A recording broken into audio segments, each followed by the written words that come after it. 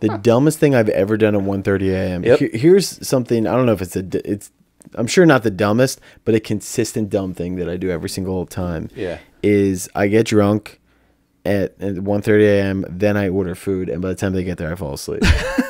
Every time. Damn. Dude, so you're not like pumped, ready to go for the food? I am, but then I'm so fucked up that I fall asleep. What has happened? Like, what happens after that? Like, do you get woken up by a doorbell or knocking? Or sometimes if I'm lucky, but I'm typically a deep sleeper. So there's been times where you wake up and it's just they leave it at the door. They just leave it, and then you wake up the next morning. And you're like, why did I order why did I order a 30-pack and Cheetos and a piece of cake? Yeah. You're like, Jesus. Yeah, who ordered this birthday cake? That's kind of fucked up. Yeah, I've been known to do that. Yeah, notorious. Well, yeah, it's awfully tough to do it now too because it's so easy to deliver. Because you can just do it on an app. That's a dangerous game, dude. You could do so much stuff when you're fucked up. You could order all this stuff to yourself. You can get fucked up. You get married to a whore. You can do a lot of stuff fucked up now. It's unbelievable. You do it through an app. You don't even have to call. Sober. You don't even have to call a place anymore. Yeah. How else would you be able to order Wawa from your house if it wasn't for just pressing a few buttons when you're all fucked up on mushrooms, ketamine, whatever you're doing? Yeah, and, they're really creating so many opportunities for us to never come outside again. Like you can. DoorDash fast food now, you know? Yeah, and it's I keep on telling my battle axe to delete that fucking app. What do you think's the dumbest thing you've ever done 1:30 a.m.? Me and my buddy pulled a storm drain out of the middle of a street.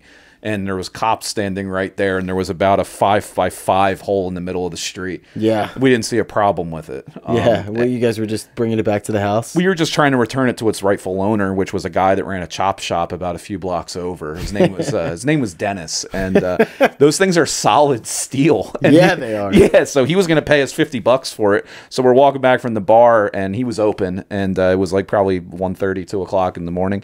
And my buddy just goes up, and we, if anything, alerted the town of Annville, Pennsylvania, that they had a problem, that these things could just get pulled out. They weren't bolted. They weren't locked into the ground. I love how that's your defense. Your Honor, you know, we're getting to the bottom of these issues, and we wanted to let you guys know you got some real infrastructure problems here. Yeah, you do. And these things were not safely secured to this pothole-ridden road, and we were simply just trying to pull it out and put it on your doorstep at the police station. And also, 3 cops just standing there doing nothing. I think you either need to lay somebody off. Taxpayers aren't getting their money's worth. I could just picture you just dropping it off in the front of the police station like, you're welcome.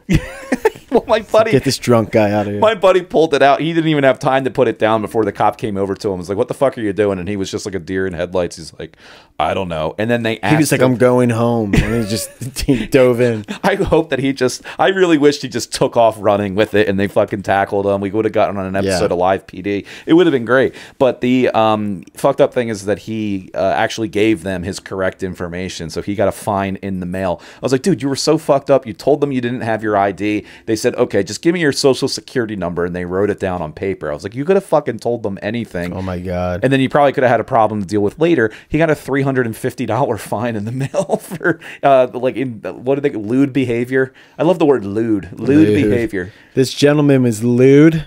He was lewd. It sounds like Trump wrote it. He was lewd. He was acting lewd. He was so lewd. Yeah, so lewd. He had this storm drain where he said, this guy's lewd. So lewd. We're going to tax them. Yeah. Anyways.